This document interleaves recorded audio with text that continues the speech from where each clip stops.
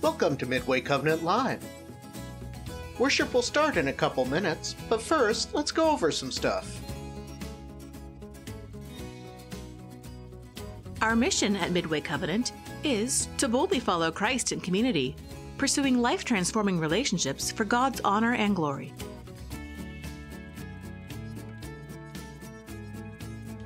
This morning we celebrate Easter Sunday. Pastor Shaun Higgins teaches on the woman at the well from John 4. His sermon is called Reconciled Together.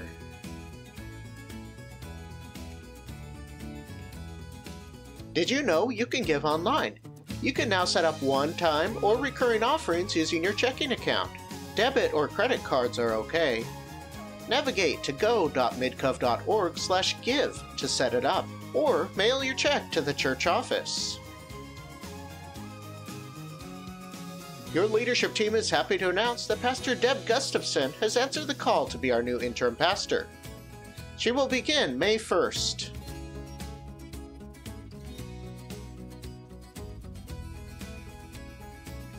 With those messages out of the way, let's join together worshiping the Lord.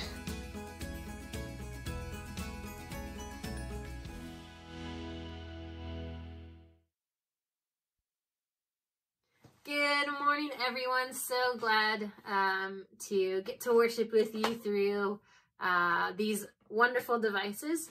It is Resurrection Sunday. He is risen. He is risen indeed. Amen. And we get to sing together. We get to worship together. We get to celebrate together. For we know that death is defeated, that Jesus conquered the grave, and that we get to, when we pass, we get to be with him in heaven for eternity. And so we sing and we celebrate this morning, knowing that and recognizing that he is with us. Amen. So let's pray and we will worship through song. Amen. God, we thank you that you are with us, that you conquered the grave, that we are no longer bound by sin, but that we are set free. God, that we are called your sons and daughters, Lord, that we are now blameless in your sight, God, for you have washed our sins away.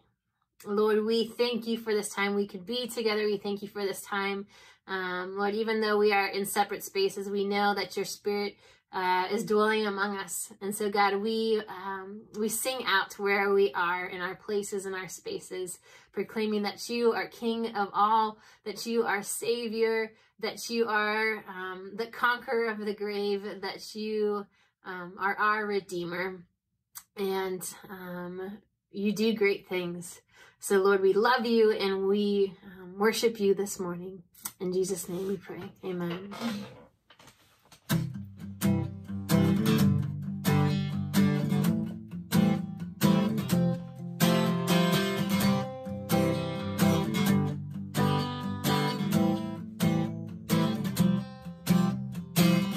You live, you die, you said in 3 days you will rise. You did, you're alive.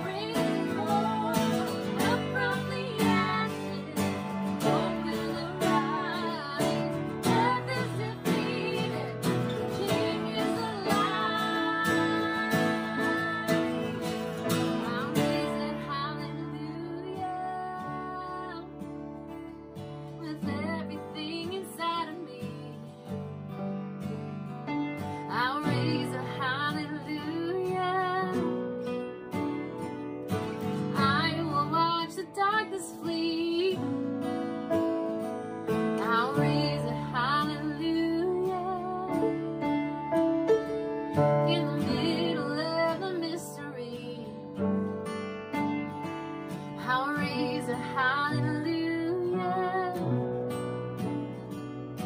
Fear you lost your hold on me.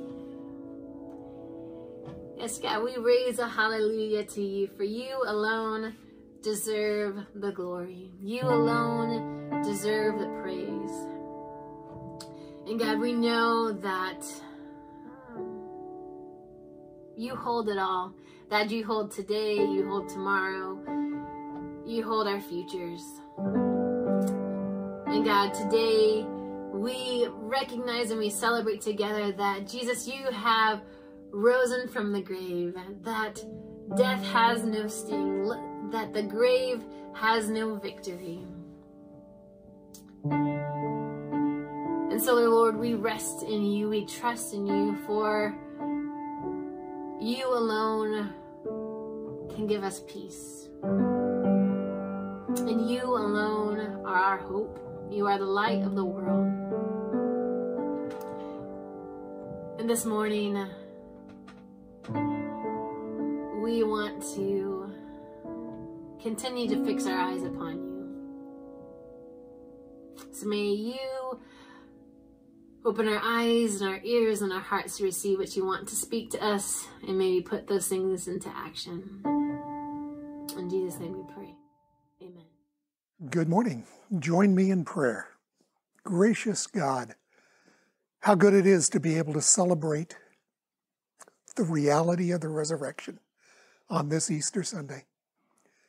Thank you for the certain knowledge of who you are. Thank you that in a world that is crazy around us, you never change. Thank you that in the midst of the frustrations that we face, you who conquered death remain able. And though we're scattered this morning, Lord, I thank you that we can be together worshiping you. Lord, we lift up one another this morning. We lift up those who are suffering physically, remembering that you are the great physician. You are the one who is able to touch bodies physically and bring healing. And Lord, we ask that you would do that. Lord, we pray that for those that need healing, perhaps in ways other than physical, and ask that you would likewise touch their lives, that you would supply what is needed, that you would give what is lacking. Lord, we lift up our community. We pray for the protection of people. We pray for wisdom. Lord, we pray for a soon return to normalcy. And yet I pray that with that would come a lasting dependence upon you, the God who conquered death. Lord, thank you for the reality of who you are. Thank you for the wonder that you would invite us to worship you. Thank you that you were the one who is able. Lord,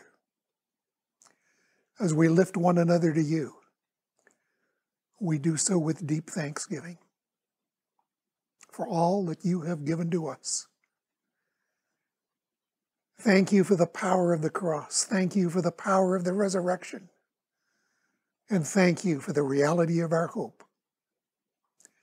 And thank you for your presence with us, your encouragement of us, your provision for us on this Easter Sunday. Lord, thank you for Midway Covenant Church. Thank you that its ministry continues. And Lord, as we have the opportunity, even though scattered, to continue giving to you, I pray that you would take our gifts, that you would multiply them, that you would be honored by them, and that you would give wisdom in their use to your glory and to the advance of your kingdom in Jesus' name. Amen. You'll see on the bottom of your screen instructions for giving online. If you're not comfortable doing that, postal mail works as well. You can mail your check to the church or log on and give online. Thank you.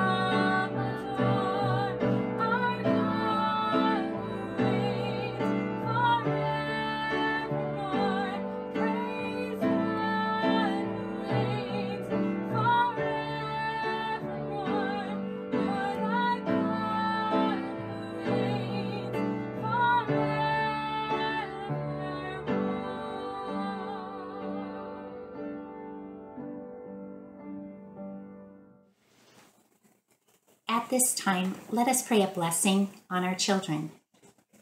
Heavenly Father, thank you for our children here at Midway Community Covenant Church and all around the world. As a mom and an educator, I am reminded every day of how amazing and full of surprises each child is. Thank you, our Father and our Creator, for that.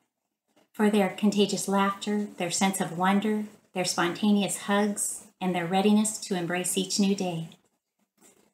I'm thankful also for how tech-savvy they are, and am very grateful for how capably they teach tech-challenged adults like myself. Without doubt, our children bless us in so many ways. Today, on this Easter Resurrection Sunday, I pray that you, Heavenly Father, would bless the children. Help them to know that you love them and that you are worthy of their trust.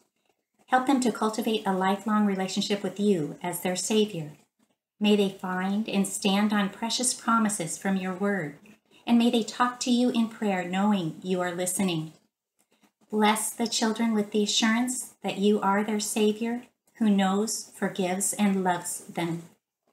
And Father, as the adults in our children's lives, help us be the parents and caregivers that they need us to be. May we set aside our worries, leave our uncertainties and fears at your feet, and lead our children with the very hope, love, and forgiveness that you lead us with.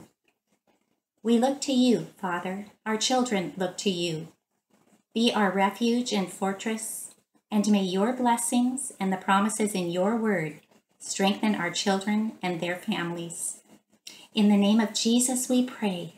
Amen. Scripture reading this morning is from the 4th chapter of John's Gospel, John chapter 4. We'll be reading verses 4 through 26, and I'm reading from the NIV. Now he had to go through Samaria.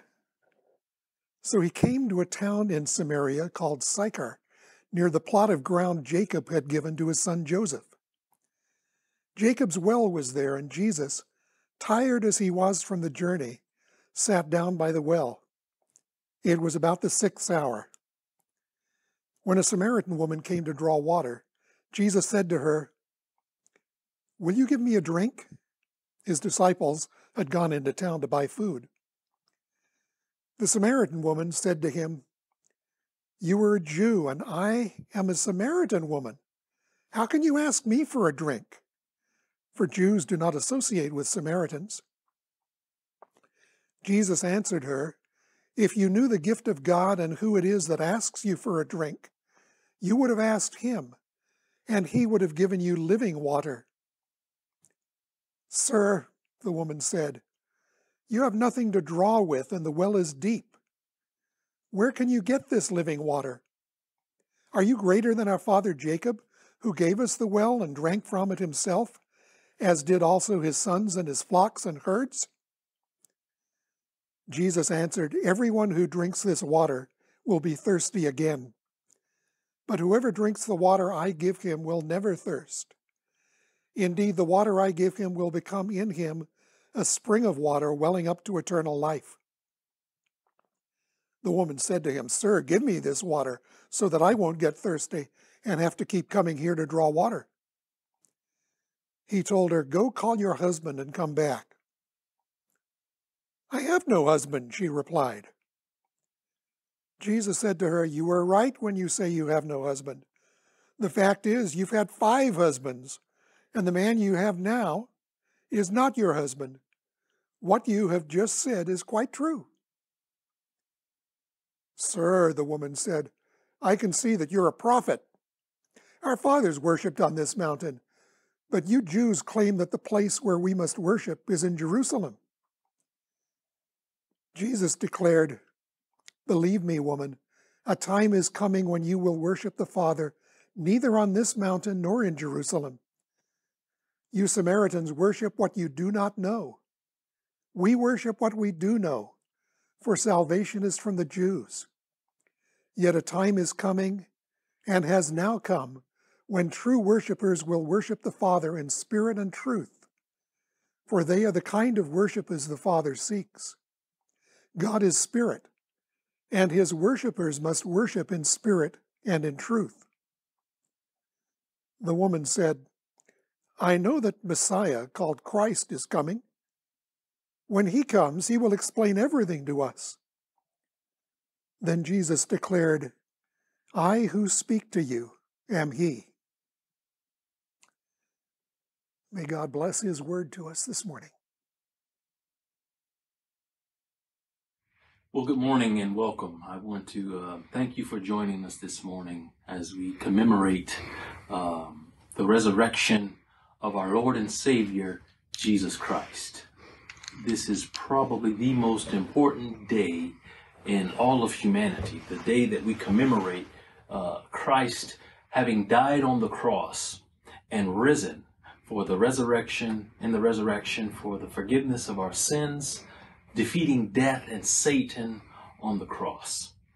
And I want to be honest and say I've been quite nervous about this, and just simply so much of an emphasis is put on this day and really bringing a good message, and in all that I realize how inadequate I am.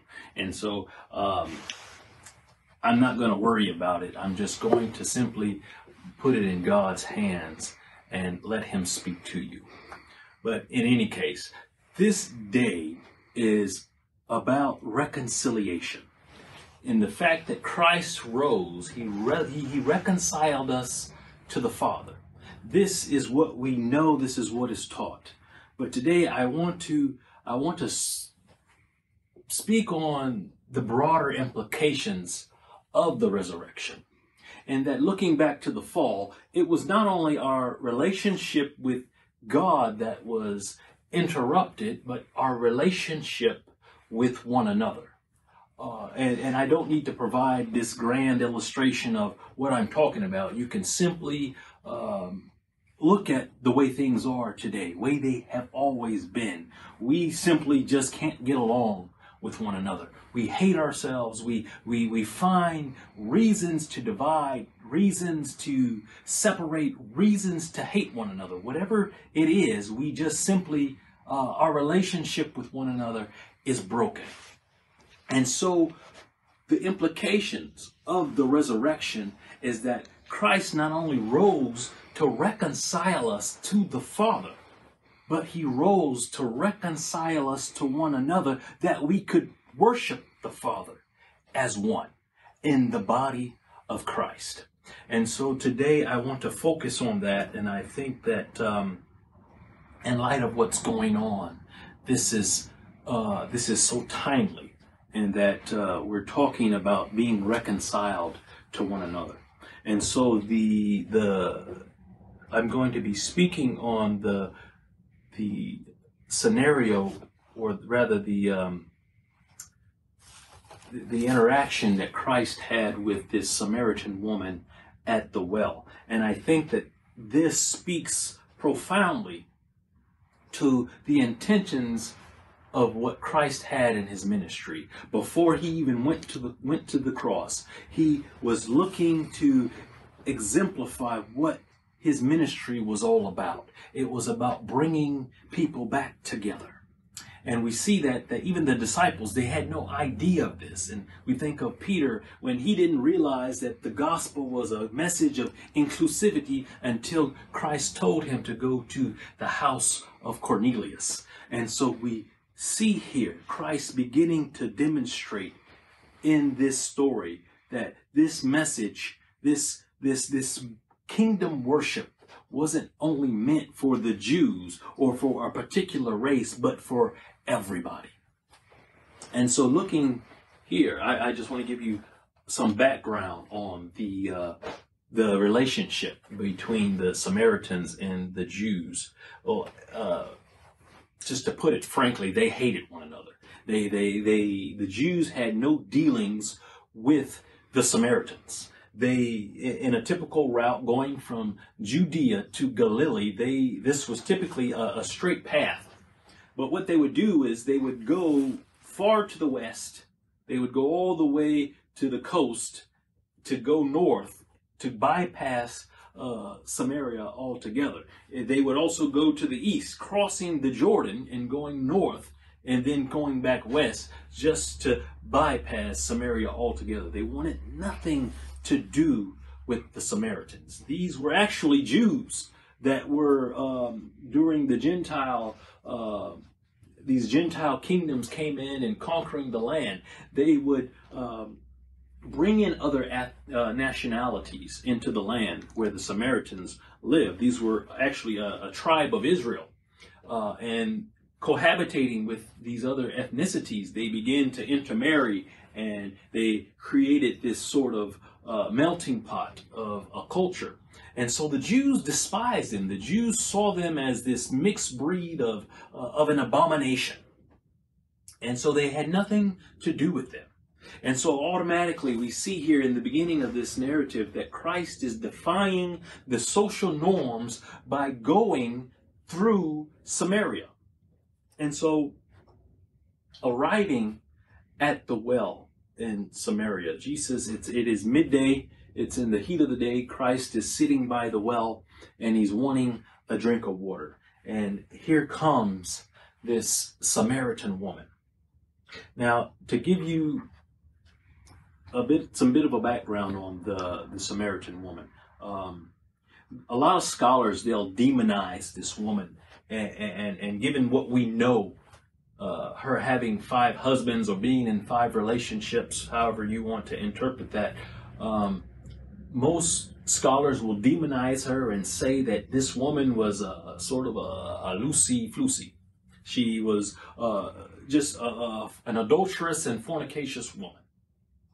And typically because of what we know, and perhaps she was shunned by the other women in the region, simply because she was coming to the well at a time of the day that was untypical. It was unusual. Most of the women, they would come during the morning hours or the evening hours during the cooler times.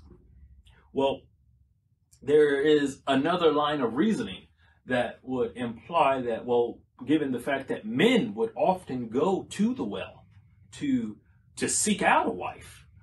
We see this in the case of Abraham's servant searching for a wife for his son. He went to the well. The young women, they would come to the well. This was a woman's task. They would come and draw water from the well. So if one wanted to find or have their pick, or to see what was available, this was the best place to go, because this is where all the women were. And so when I began digging into this, I could just I could just really empathize with this woman, and I really saw it in a different light, and it spoke to me. And I don't see this woman necessarily being shunned. Perhaps she was, but I believe that there was a void in her life, that she was so desperately searching to have that filled, didn't quite know where to find it, but coming to the well, not just in the midday, but perhaps throughout the day, in search of a husband, searching for someone that would love her and fill this void in her life that she had yet to be able to fill. But consequently, this is only a void that God himself can fill. And so coming to the well, Jesus sees this woman coming, and he asks her, "Woman, give me a drink. Give me a drink." He's tired from the journey. He's just thirsty and wanting a drink. And this woman, she replies, she says, "Well, how is it that you, being a Jew, would ask me, a Samaritan woman, for a drink? For you have nothing to do with Samaritan." And so now understand how grave and how befuddled this woman must have been. Jews already despised Samaritans. And on top of that, according to rabbinical law, the the Samaritan women, they were considered to be perpetually unclean. They were considered to be continuously on their cycle. Anything that they came into contact with, anything that they touched, was considered to be unclean. And this was really a way of calling them swine. We know that pork, a swine, a pig, it is unclean. And so this is what they are referring to the Samaritan women as swine.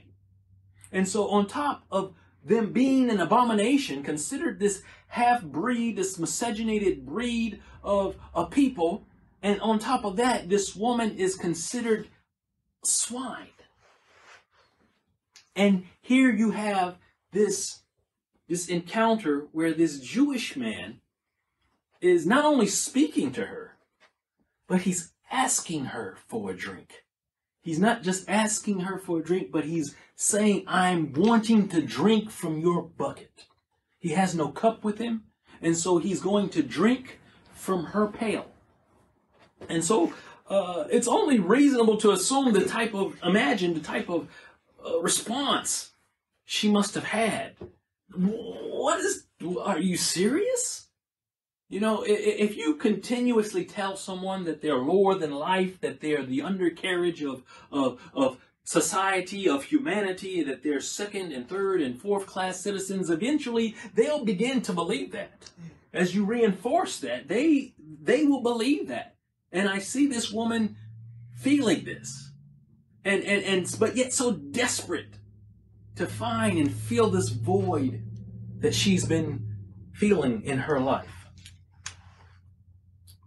And so we see already in this encounter, Christ is still, he's just breaking all of these social norms. And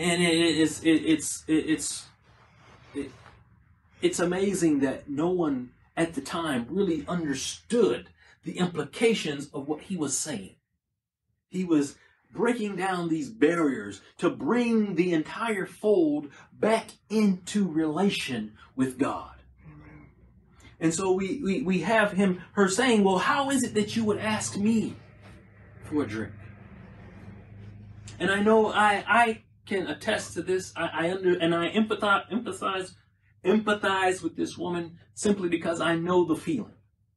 I've said it myself. I'm sure that there's someone there listening who've asked this question, what do I have to offer God? Who am I that you would speak to me? Who am I that you would want anything from me? What do I have that God would want from me? But we see here Christ saying, I will drink from your cup.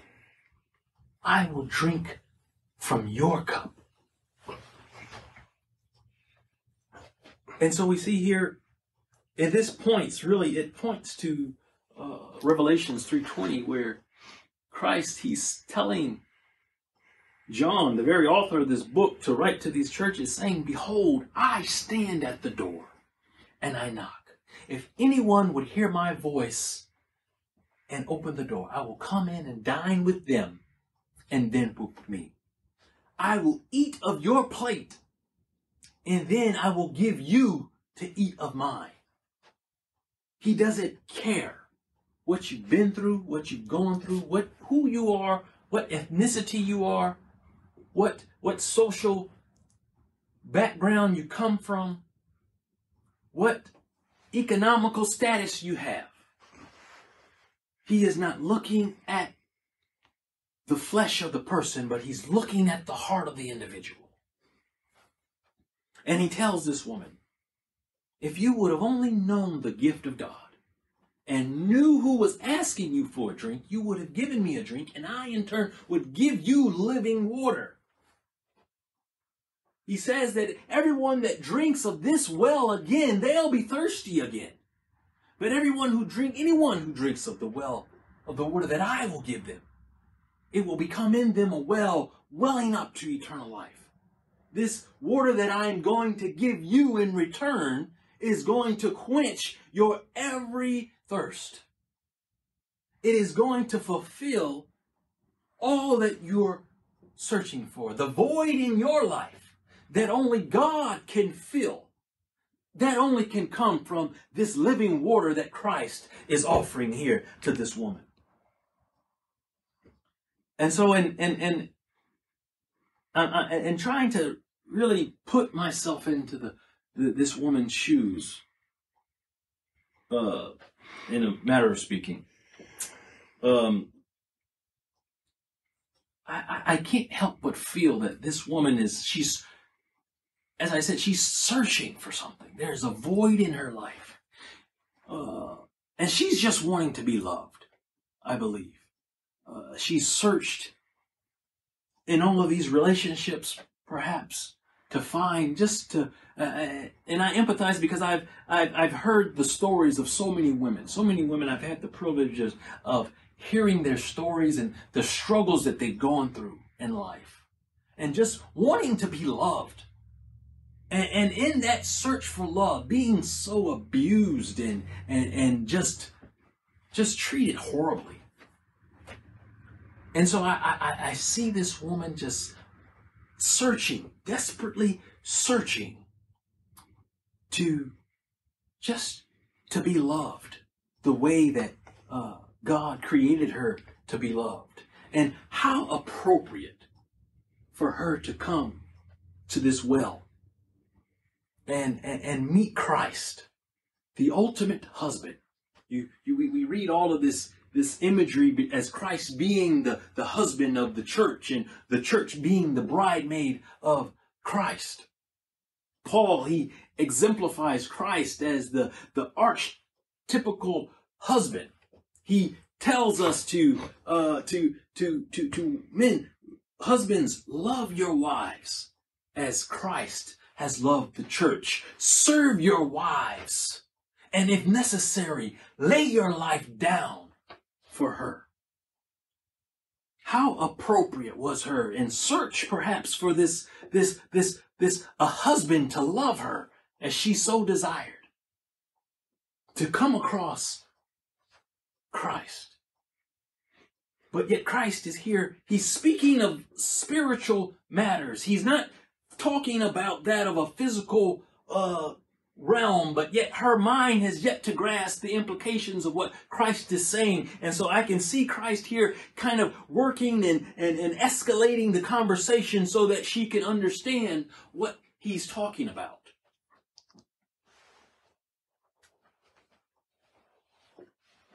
And after telling this woman that anyone who drinks of this water of mine, they will never thirst again. And I can see listening to what her response was. She says in verse 15, the woman said to him, "Sir, give me this water so that I won't get thirsty and have to keep coming here to draw water." There is an emphasis on her saying, so I don't have to keep coming back. It implies that there is some significant anxiety in her coming back and searching continuously at this well. I can't help but feel that they're speaking sort of in parables. That what she's been searching for at this well. And no matter how often she comes to it to find what she thinks is the answer, it turns out to be the wrong answer.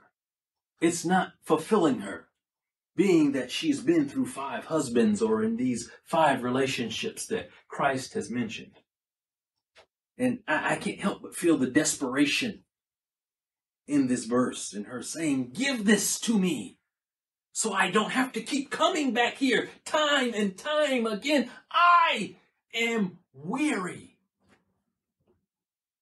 What comes to mind is when I think of those that are addicted to substance, drugs, or what have you. They search for this answer to fill this void in their life. No matter how many times they put the needle to the arm, no matter how many times they smoke of that pipe or they pop those pills, that each and every time it's not enough. They have to continue to keep searching for a bigger and a greater fix.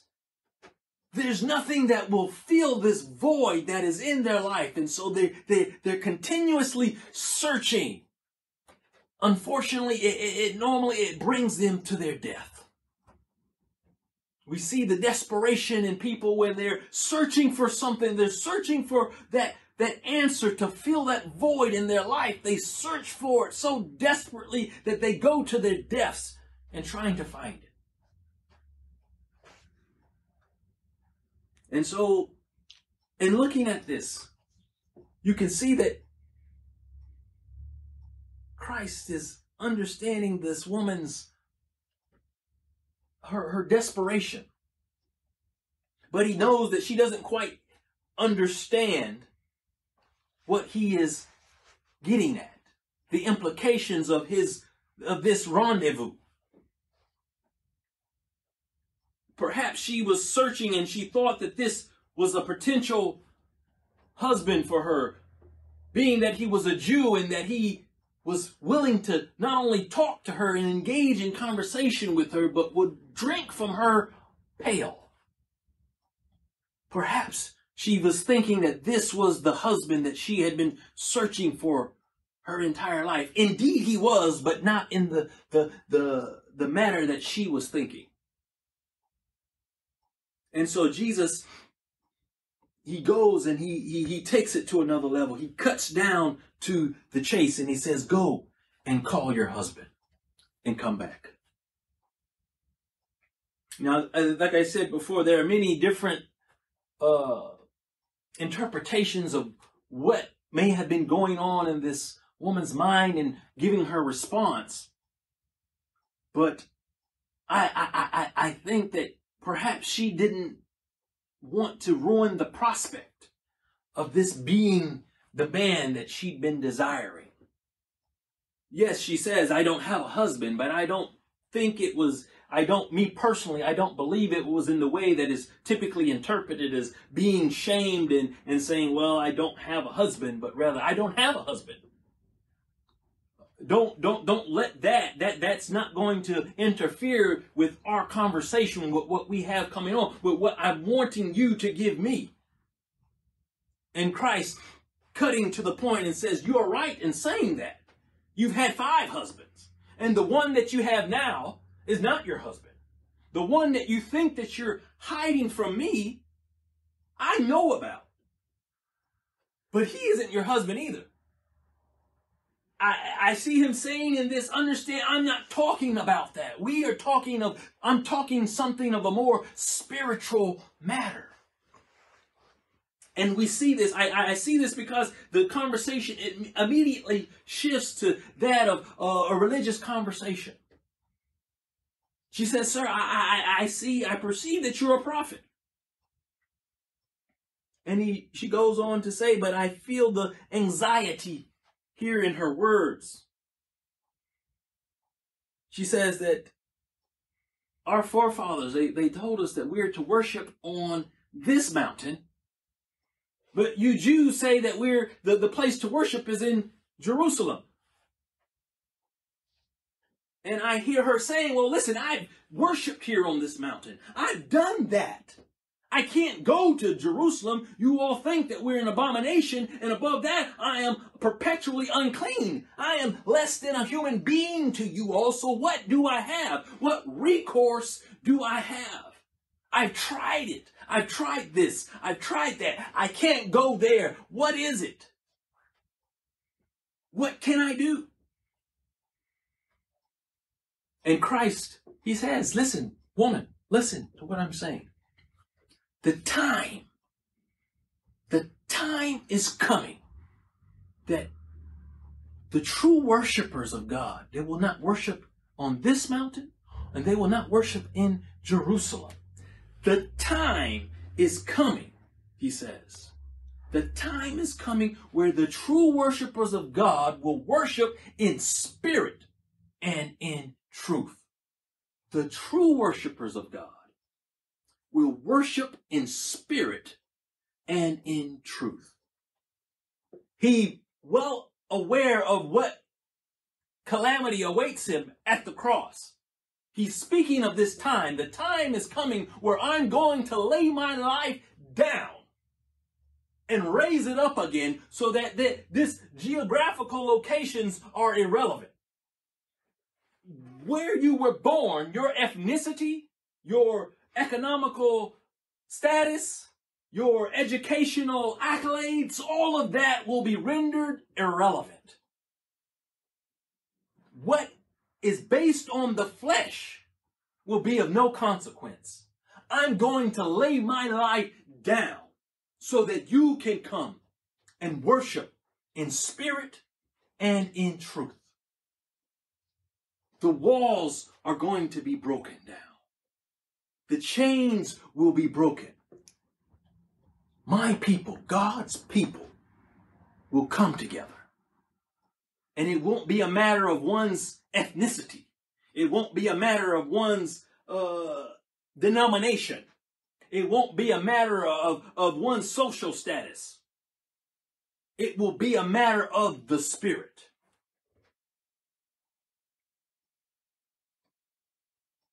A time is coming, he says, where the true worshipers of God will worship him in spirit and in truth. That is so profound. In that, especially at this time right now, with all of this going on, I find this so timely in that we are observing Christ's resurrection during what they're calling the height of this pandemic. And amongst evangelical circles in the church, there is no universal, there is no resounding voice that is speaking out right now. I've heard some say that, no, this thing right now, this is of Satan, and they've declared victory over it. They've decried that this thing is defeated. No, don't worry about the economy. We're declaring victory, and it's going to bounce back even 10 times better than it ever was. There are those that are saying, well, don't worry about what this is going on. All this is going on. God has always been doing what he's doing. He's just doing what he's always done. Just keep focusing and doing what you've been doing. It's going to be all right. There are those that are talking of the apocalypse. This is the end. Everyone has an answer. Everyone has a response. But what, in light of the implications of the resurrection, I've yet to hear in a resounding voice of the church to say that, this is a time, in looking at the resurrection of the cross and what he did, not only reconciling us to the Father, but reconciling us together so we could come to the Father as one. Maybe this is a time that we ought to be coming together and seeking God together. Maybe that this is a time that we ought to set aside denominations. Because you worship on this day, or you see the Sabbath as this, or because you hold this to be the most important thing, or because you do it this way. How about this is just all irrelevant, and we come together as the body of Christ and seek his face together? If we are observing this day as the day that he's reconciled us together as the body of Christ to the Father, why are we not doing that? It is written, when my people who are called by my name will humble themselves and turn from their wicked ways and seek my face, then will I forgive their sins. I will hear their voices and their prayers, and from heaven I will forgive them and heal the land. When God's people who are called by his name, come on, Christians, if today is the day that you observe Christ raising from the dead, and you put your faith in Christ, that he died for the forgiveness of your sins, to reconcile us to the Father, today you ought not be thinking of a denomination, you ought not be thinking of this or that, but what other color you are, whatever ethnicity you are, how poor or how rich you are, this is a time for us to come together and seek his face as the body of Christ. There is but one body. Christ, he prays this to the Father. Father, keep them as one, just as you and I are one. So those that they will believe that you sent me. So the world right now will believe that he rose. There are those that will say, well, how do you know that Christ, he rose from the dead? You weren't there. How can you prove that? And they don't believe it because we are not together as one. He died and rose not only to bring us back into relation with the Father, but to repair the relation with one another so we could worship him together as the body. Doesn't matter what you've done in your life. Doesn't matter if you're a prostitute. Doesn't matter if you are a CEO. Doesn't matter if you're a drug dealer. Doesn't matter if you're a mass murderer. There is enough blood that was shed on that cross to forgive you of your sins. He's calling us to come together as the body of Christ, to worship the Father in spirit and in truth. We're not there yet. Revelation 7:9 tells us the same author of this book is saying that he saw this great multitude, innumerable multitude from every nation, every tribe, every tongue, standing in white robes before the throne, before the Lamb, worshiping God. That is the eschatological discourse of the body of Christ. One day we will stand in unity, every nation, every tongue, every tribe. If we have not yet accomplished that, then we are doing something wrong. Christ is telling us, repent, turn from this way that has kept us from accomplishing that, and let us come together now as the body of Christ. This is why he died. He died so we could be a family in the spirit, worshiping him in spirit and in truth, together in the body of Christ, as one, not as individuals, not as one person celebrating their own reconciliation, their own relationship, but together. We are called to walk together in the body of Christ. Perhaps you're hearing this message and you have no idea what this means. Perhaps you felt something when I spoke about that desire, that void in your life not being fulfilled, and searching far and wide for whatever to fulfill it, but yet to fall short, to not quench that desire that only God can fulfill. That is a desire that you have in you that only God can fill. I want to invite you to offer Christ the cup, to give him a drink of your pail. If you hear that voice knocking at the door, won't you open that door? Won't you invite him in to come in and dine with you and you with him? The water that he gives you to drink, it will become within you a well springing up to eternal life. Let us pray. Father, I just thank you for this day. I thank you for what your Son did on the cross. I thank you for the grander implications of what it meant. That everything that we lost when we fell, we gained again when he rose. Just thank you. Thank you for who you are. Thank you for all that you are. Father, I pray that your Spirit be convicting right now, convicting the leaders of the church, that we would come together as one, as you resurrected to do, that we would come together and seek your face in humility and repentance, and you would hear our cries. Have mercy on us, oh Father. We thank you for this day. We thank you for all that you do for us, all that you've done, all that you're going to do. Lord, we love you. I thank you. In Jesus' name, amen.